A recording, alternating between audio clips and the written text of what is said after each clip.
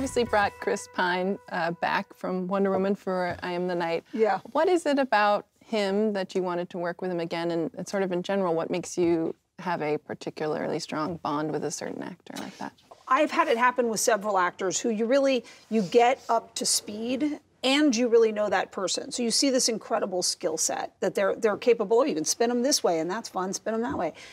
You know, Chris and I definitely have that, and I also think that he has a bunch of dimensions to him that I haven't quite seen him get to explore. I mean, like now at this point, I'm feeling like I just want to keep working with so many of the same actors because it is so fun. Like I had Connie Nielsen in it too, and you just spin her in a whole other direction and watch this whole other side of their personality come out, and now you have a shorthand. I love that. I love working with the same people.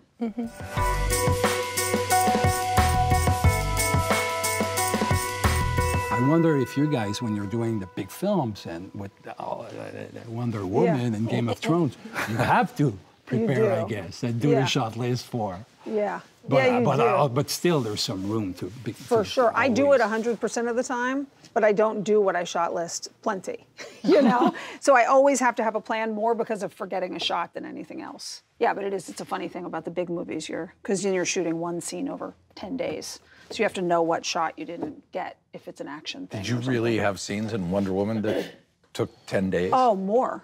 Are you serious? Oh, yeah. Wow. Oh, things like the beach battle and stuff, that's 3 weeks. That was crazy. 3 weeks, you know? And that's what I'm saying. That stuff is actually lunatic, too, because not only are you shot listing, but there were periods of time in the middle of making the film where I was like, please don't die, just please, because I was the only person who now knew how, like, that compromise I've made up for with that compromise. There's no way I can explain to anybody how that's all going to fit together because this changed, and so I did that. So you're like, oh God, let me just get this whole thing together and pass it on to somebody. That's the only reason you didn't want to die?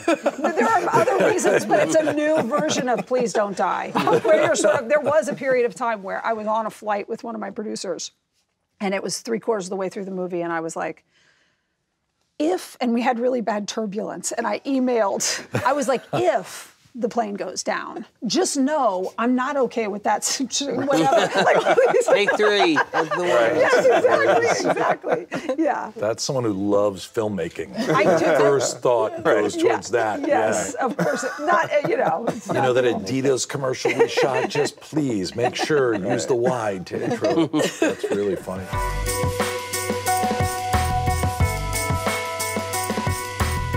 Both Ava and Patty here. Obviously, you two are both directing also big studio movies, and we sort of know how rare that has been for women to get to do.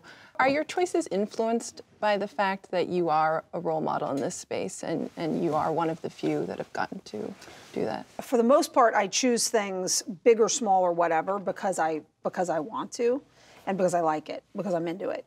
But definitely I have had moments in my career on my way up, which I've talked about publicly, some of them, where there was like a big movie I was gonna do that I could tell was not headed in a good direction. And I was like, it can't be me.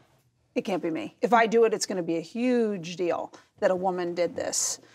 If a man does it, it's not going to be a big deal, but if it's me, it's a huge deal. And so I do sometimes feel, I didn't feel it with Wonder Woman because I thought I was the right director, at least to try. I'm a huge Wonder Woman fan and I love the genre. So I didn't think about it. I was like, all I can do is do my best. Doesn't matter, woman, man, you know, it's not the point. But I have been thoughtful about it in the past of like knowing like, okay, and I think about it when I negotiate my contract and things like that. Like it matters.